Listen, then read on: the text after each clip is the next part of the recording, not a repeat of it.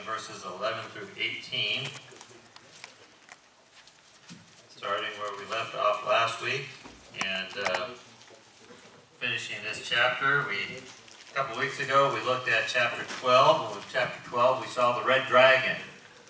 The red dragon is Satan, the accuser, the enemy of God, the enemy of all the church, and quite frankly, the enemy of the world. I mean, Satan doesn't have any love for the unsaved any more than he has love for the saved. But he tries to lead others astray so that he might be magnified, he might be glorified, and to try to detract from God's glory. And a lot of what Satan does is a counterfeit. He takes what God has created and perverts it. He tries to usurp God's position. And we saw in chapter 12 that this red dragon is Satan, and Satan is taking his position as the counterfeit Trinity, the evil Trinity. The counterpart to the Father, Son, and the Holy Spirit is Satan, who takes the place of the Father. And then we have in chapter 13, verses 1 through 10, we had the first beast out of the sea. And that beast was the Antichrist, who is trying to take the position of the Son. And this morning, in verses 11 through 18, we see the third person of this evil Trinity, this counterfeit Trinity, and that is the false prophet who tries to take the place of the Holy Spirit. So beginning in verse 11, it says, "And I beheld another beast coming up out of the earth, and he had two horns like a lamb, and he spake as a dragon. And he exerciseth all the power of the first beast before him, and causeth the earth and them which dwell therein to worship the first beast, whose deadly wound was healed. And he doeth great wonders, so that he maketh fire come down from heaven on the earth in the sight of men, and deceiveth them that dwell on the earth by the means of those miracles which he hath power to do in the sight of the beast, saying to them that dwell on the earth, that they should make an image to the beast, which had the wound by a sword, and did live. And he had power to give life unto the image of the beast, and the image of the beast, that the image of the beast should both speak, and cause as many as would not worship the image of the beast should be killed. And he causeth all, both small and great, rich and poor, free and bond, to receive a mark on the right hand or in their foreheads, and that no man might buy or sell, save he that had the mark, or the name of the beast, or the number of his name. Here is wisdom. Let him that hath understanding count the number of the beast, for it is the number of a man, and his number is 666. Dear Lord, I thank you for this day, and again, for bringing us here as we look at this portion of Revelation dealing with a false prophet. Lord, we ask that you would help us to gain understanding, Lord, that we would hear what you have for us, that we would be able to sound the warning to those who are around us of the coming evil, the coming calamity, the judgments that are coming, Lord, and the deceiver who will deceive many and cause many to have no hope of salvation. Lord, I ask that you would help us to hear your word, to listen, to be attentive to what you have for us, Lord. In Jesus' name, amen. Amen. So here we have it, the second beast. The first beast was the Antichrist, and he came up out of the sea, and he had the power to rule, and his power was given to him by Satan. And he was hit by a fatal blow to the head and lived. And I believe that is Satan's effort to create his own Easter holiday. To create, and that's what the prophet is going to really be focusing on. The false prophet will focus on this miraculous healing of the beast, of the Antichrist. Look at verse 11. We see the description of the beast. It says, "And I beheld another beast coming up out of the earth. And he had two horns like a lamb, and he spake as a dragon." So here's this second beast. And this second beast is, he comes up out of the earth, and it says that he had 2 horns. And again, those 2 horns, that speaks of power. This second beast has power. And yet what we see he doesn't have, like the other beast, are crowns. This beast has power, but he has no crowns. He has no political authority. He is a religious figure. He is the false prophet who points others to the Antichrist, who points others to the beast. And he has a certain way of speaking.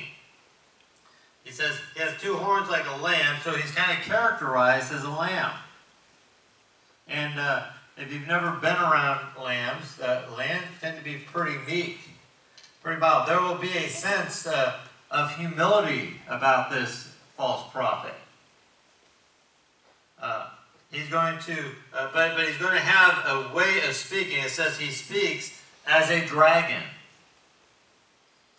I find it interesting that as you look at literature, whether you look at literature, you read books or whatever, and they have dragons.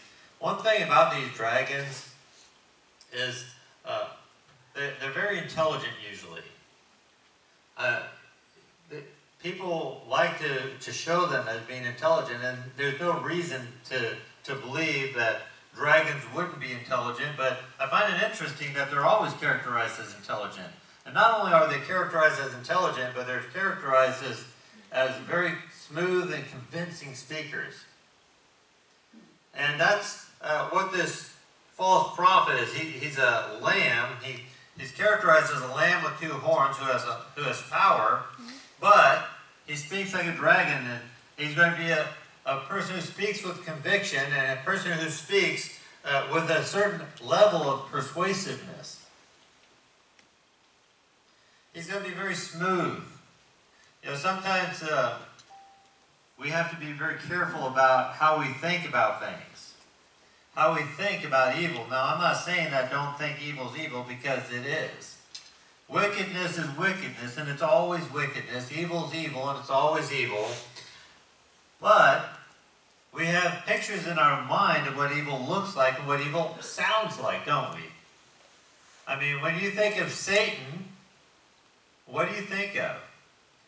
When somebody says Satan, what image pops up in your mind? How many of you have an image of a red guy with cloven hoofs, a tail, and a pitchfork, and 2 horns coming out of his head? And Satan, man, it's like, you look at Satan, you're like, yeah, that's evil, right? Well, what does the Bible say he looks like? A dragon. The Bible says he appears as an angel of light. He doesn't look anything like the image we have in our head of him. And a lot of times we think that evil is going to come off as being evil. That'll be obvious. And yet, what do we see in our world today? We see evil coming off as very persuasive and convincing, don't we? I mean, when you see people talking about abortion, if they're not yelling in anger on either side, but when you see people in Congress who talk about abortion and try to say this should be legalized, that this is good, and abortion should be okay all the way up until birth. A lot of times, don't they sound pretty convincing? Don't they sound confident in what they're saying? And people start saying, well, you know, that kind of makes sense. You know, the LGBTQ community, where they talk about we should be able to love anyone we want to love. Well, doesn't that sound good? I mean, doesn't it? Let's be honest here. Why shouldn't someone be allowed to love whoever they want to love? That doesn't sound unreasonable, does it? And yet, it's still wicked. It's still evil. They sound convincing. They make convincing arguments. And they're convincing arguments because they simply leave out the Word of God. And when they bring in the Word of God to their arguments, they twist it into something that it isn't. And so this false prophet, he's going to be a speaker with conviction. And he's going to be very persuasive. And in verses 12 through 15, we see this power that he exercises. And he says, and he exercises all the power of the first beast before him. So the power that the first beast had, the power that the Antichrist had, he has that power. It says, and he causes the earth and them that dwell therein to worship the first beast whose deadly wound was healed. Now you see that? He's going to convince people to cause them to worship the Antichrist. And what's the basis of this convincing he's going to do? It's on the basis that, look, he had a deadly head wound that was healed. And the Bible tells us, we saw it last week, that not only did it heal, but it healed in the sight of men.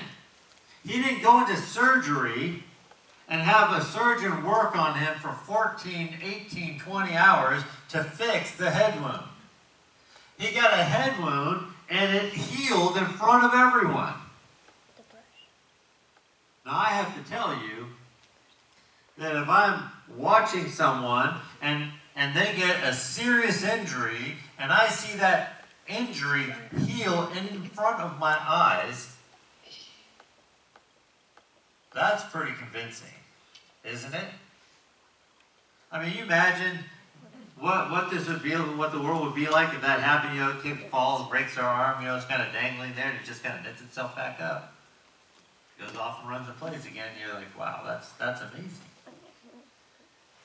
And so the basis of this worship of the first beast, that the second beast, that the false prophet is going to make to convince people to worship the first beast, is the fact that he healed himself.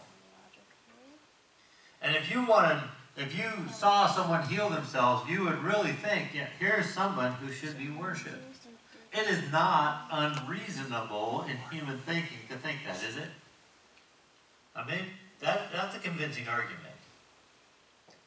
I mean, you can sit there before he gets that fatal head wound, and so you should worship the beast, and people are going to be like, well, he's just another guy. What do I care? Get out of my face. And then you see maybe he gets shot in the head, you know, goes right through his brain. You see the splatter, and then all of a sudden it just heals up. And then the false prophet says, worship the beast. And people are going to think, yeah, that sounds pretty reasonable. See, for us, we say, well, why would they want to worship him? And I say, why wouldn't they want to worship him if they saw that? I'm not saying worshiping him is right, is absolutely wrong, but from a human perspective, isn't it reasonable from a human perspective that they would worship the Antichrist after that? It absolutely is reasonable from a human perspective. See, all this deception that's going to go on and convincing people, there are actual reasons behind it that makes sense when you think about it from a human perspective. Now, we have the advantage as believers. We know what's going to happen. We know who the Antichrist is, or better, we know who he is not. And so we're not going to be convinced. And there's going to be a remnant of believers, people who got saved during the tribulation period, both Jews and Gentiles, who aren't going to believe, who are not going to worship. But most people will fall into line. All of a sudden, you're going to have two religions instead of millions of religions in the world. You're going to have Christianity, and you're going to have, for lack of a better term, anti-Christianity. Those who worship Christ and those who worship the Antichrist. There will be no in between. And he convinces these people from the performance of miracles that he has, calling fire from heaven. He convinces them by the miraculous healing of the Antichrist, and he deceives the whole world. He then commissions the people to create an image of the Antichrist. He doesn't do it himself, but he says, make this happen. You should create an idol of the Antichrist. You should create a statue for him. And that statue is what you're going to worship, because not everyone can be there where the Antichrist is. So wherever you are, you can worship this statue of the Antichrist. And not only when they build it are they going to be able to worship it, but it's going to become even more convincing.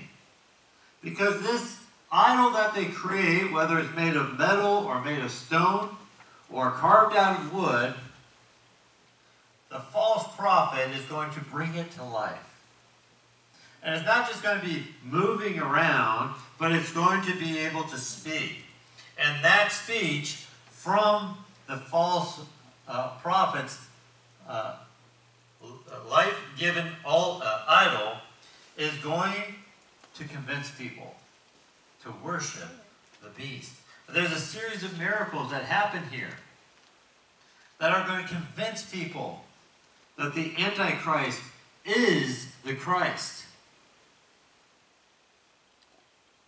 Let me tell you something. There's one thing that will end in the tribulation period, and that's atheism. There will be no atheists in the tribulation period, but not by the end of the tribulation at least. They're either going to be worshiping the Antichrist or worshiping Jesus Christ. And that's it.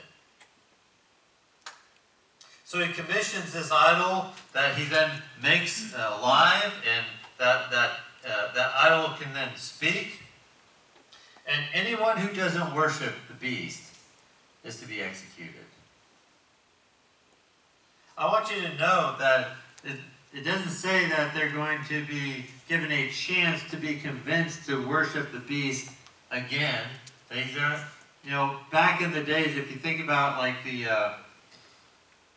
Spanish Inquisition. I know probably none of you were alive back then. Probably. But in the Spanish Inquisition, what would happen is they would gather these quote-unquote infidels, and they would have court, and in the court they would give them one last chance to give allegiance to the church. And if they didn't, then they were executed or imprisoned. That's not what the Bible's telling us is happening here. They either worship the beast or they die. There's no other way. And may I say that if you see these miracles and you're not a believer, if you don't have the Holy Spirit indwelling you, and you see the miracle of the fire being called down from heaven in front of the sight of men, and you see the miracle of the false prophet calling this idol to life, and then that idol actually speaking, and you see, and you saw the miracle of the Antichrist wound being healed in front of you, and you don't have the Holy Spirit indwelling you, you're probably going to be convinced. It'll be absolutely convincing. And then, not only that, but the false prophet implements a new plan, a new strategy.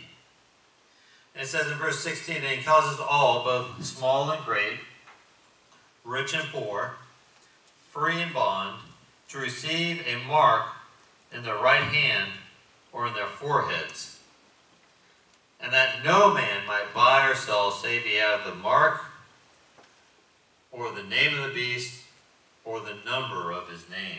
And so the Antichrist implements the mark of the beast.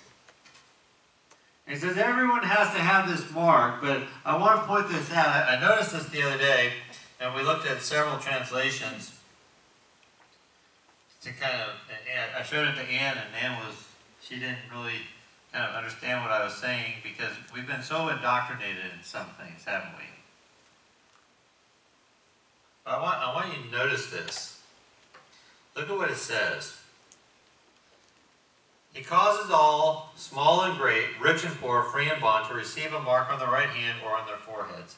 So you're going to have a mark either on your right hand or on your forehead, He said everyone has to have this mark. It doesn't matter if you're rich or poor.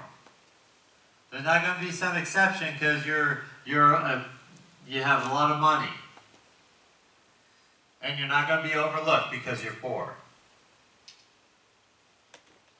Both small and great, it doesn't matter if you have no power or you have a lot of power.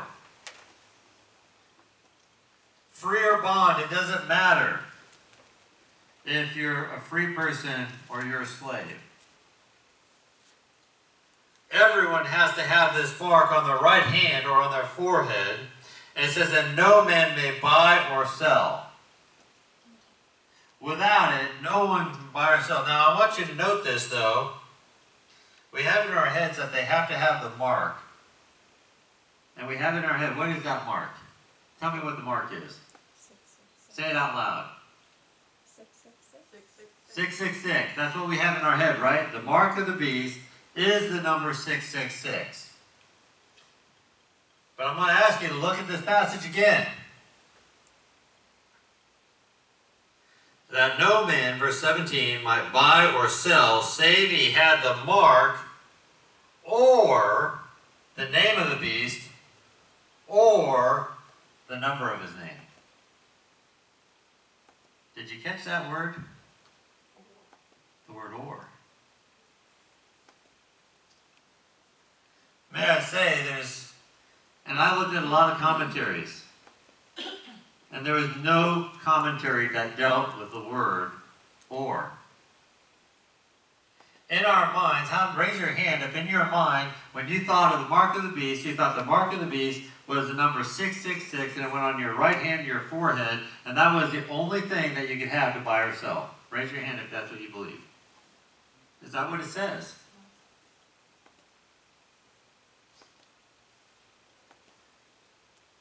There's three options here. You either have the mark of the beast, or the name of the beast, or the number of the name of the beast, which is 600, 666, or 666. It appears to me, as I'm reading this, and I see that word or, and there's some translations where it has no man may buy or sell save he have the mark of the beast, the name of the beast, or the number of his name. But there's always at least one or in there. It's either the mark or the number or the name. That there's three choices. But what do those three choices ultimately mean is this, that they have sworn allegiance to the beast. Back in biblical days, and it happened in all manner of slavery, quite frankly, even and there are slaves today. I'll tell you, there are slaves in America today. Human trafficking is alive and well in this country. But when these people, when they have their slaves, they would mark the slaves. Sometimes they would brand them. Sometimes they would get a knife and they would scar them. Sometimes they would put a certain piercing in their ears. But there would be some way of marking them that they belong to this person. Just like you brand cattle. Anyone here ever been on a cattle ranch? You know, you brand cattle. Cattle get brands, you know, and usually that brand is a hot iron, though nowadays they have technology, they use liquid nitrogen to cold brand cattle, turn their hair white in a certain pattern. But they're branded to say, this is mine. In the Old West, you branded your cattle. If somebody took your cattle, then you would identify it by the brand, and there was a stiff penalty for cattle rustling, usually hanging. And so, what this means, though, is that this mark, whatever the mark is, and I don't know that the mark of the beast is the number 666. It could be some other type of mark.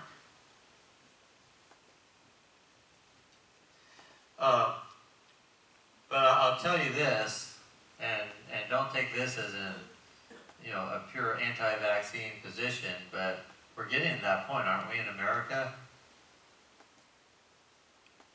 I mean, I can picture a day where they say you have to have this vaccine to do anything. Can you see that coming? And I'm not saying that the vaccine is evil, and I'm not saying you shouldn't get the vaccine, but what I'm saying is that society is leaning towards a place where it would not be considered unreasonable or out of left field to have a certain thing to be able to do what you want to do, to be able to buy and sell. Think about it. Social Security number. What's your Social Security number for? What was it designed for?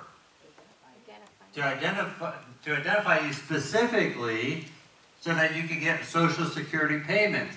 And what did they say when the Social Security number first came out? That it was not to be used for identification. Right? Social Security number was supposed to be used just for that. You gave it to your employer so they could, and that would identify you that you're paying into Social Security. So when you retire, you could draw money from Social Security. But now, what do you need your Social Security number for? You have to have it for everything. Anyone here ever applied for a credit card recently?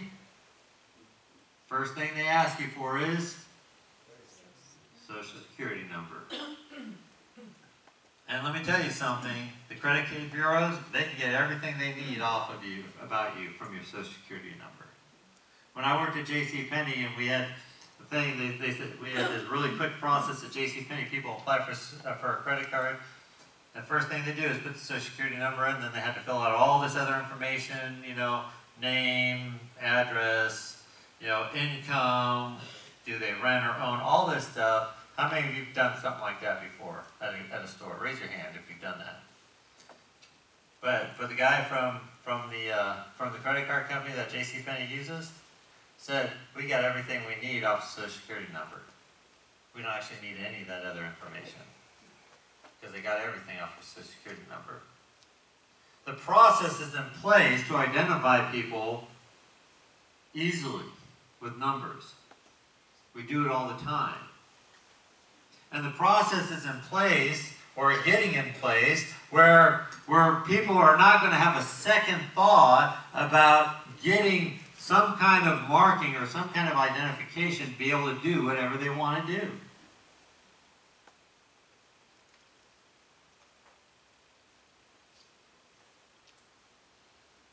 Try to get credit without a Social Security number. You're not going to get it. And so we think, oh, no big deal. And again, I'm not saying that that's necessarily evil in and of itself, but I see the path prepared. And if everyone had to get a single thing to be able to buy and sell, I could see some resistance to that, but there's options here. The mark of the beast, or the name of the beast, or the number of his name, 666. All of which mean one thing, that they've given their allegiance to the beast. May I say this, for those who take that mark, their fate is sealed. I am a believer in, at this point in time, and that as long as there's life, there's hope. If a person's still alive, there's a hope that they will come to know Christ as Savior. But in the tribulation period, when the mark of the beast is implemented, once a person gets that mark, there is no more hope. A person who gets the mark of the beast, a person who swears allegiance, that swears fealty to the beast, can no longer be saved. And we take a lot of hope in, you know what, if I have family members who aren't saved, and sometimes we take hope that, well, if the if the rapture happens and they go through the tribulation period, they've been taught about the tribulation period, and so maybe they won't buy into it.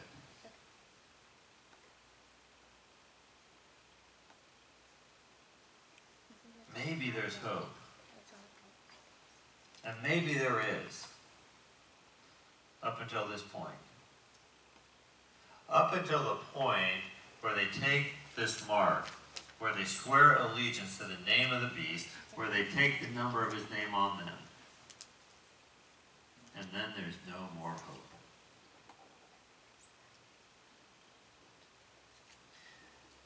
You see, Satan wants to be God. He knows he's defeated. I am convinced that Satan knows he's defeated. He just wants to drag as many people down to hell with him as he can. And so even though he knows that he has no power over Jesus Christ, that he has no power over God, that he cannot beat God, he's still going to try. And he's going to set up his unholy trinity with him as a father, the beast, the Antichrist as his son, and the false prophet as the Holy Spirit, pointing people to the Antichrist, and the Antichrist being worshipped as God, and Satan also being worshipped as God. And it says, here is wisdom, let him that hath understanding count the number of the beast, for it is the number of a man, his number is 666. 666. There's a significance to that number. I don't buy into a lot of numerology in Scripture. I do believe that there are some numbers that are significant. I think there's a lot of people that make a lot of numbers that significant that really aren't that significant. But may I say this? This is a significant number. This is a number that we can't mess with. This is a number that we need to warn people about. I wonder sometimes, we have some of these, particularly these hard rock, acid rock groups, whatever they're called nowadays, I don't know. And I've seen some of them with tattoos, 666 on their bodies. And I wonder, is there any hope for them? Does that count? Or does it have to be in the tribulation period? The beast is coming. The Antichrist is coming. Satan is promoting his agenda. And what we see today, I see it as preparation for what we saw in Scripture today. I'm not saying don't go away here saying, Pastor said we shouldn't get the vaccine. I did not say that. I'm not saying that at all. But I'm saying be aware, be field aware of what's happening around us that is preparing the way for the Antichrist, that is preparing the way for worship of the beast, for worshiping Satan in the tribulation period, because it is coming. Let there be no doubt about it. And whether the mark of the beast is 666, that is visibly 666, or if it's some particular tattoo, or if just an oath of allegiance to the Antichrist that must be taken, if there's choices there, that we have to be careful. Things have been heading that way for a long time, and we're starting to see the snowball getting bigger. We can look through history and we can see things changing. It started off slow, but it's picking up speed. The time is at hand. I don't know when Jesus Christ is returning, when he's going to rapture the church into heaven. I don't know when the tribulation is going to start. I don't know specifically who the Antichrist is. But you know what Jesus told us? He says, you need to know the signs. And the signs are there. And it doesn't mean that these things that I'm seeing as signs are necessarily evil in and of themselves. But they're just a pathway, an open door to what is coming. Dear Lord, I thank you for this day. Lord, I ask that you would open our eyes to what is going on around us, Lord. As we see the world heading in the directions it's heading, that as we see the decisions that are being made in governments, that are decisions that are being made by people, the wickedness that is so prevalent and so accepted in our world, Lord, that we would recognize all these as things that are preparing the way for the Antichrist, that are preparing the way for the wholehearted worship of Satan by most of the world, Lord. That they're preparing the way for the events of the tribulation period, Lord. Help us to take these as warnings to not waste our time, Lord, to take warning to share the gospel with those around us, friends, family members, acquaintances, even random strangers that we might meet, Lord, that we would share the gospel with them, that they might avoid the events that we see in the book of Revelation. In Jesus' name, amen.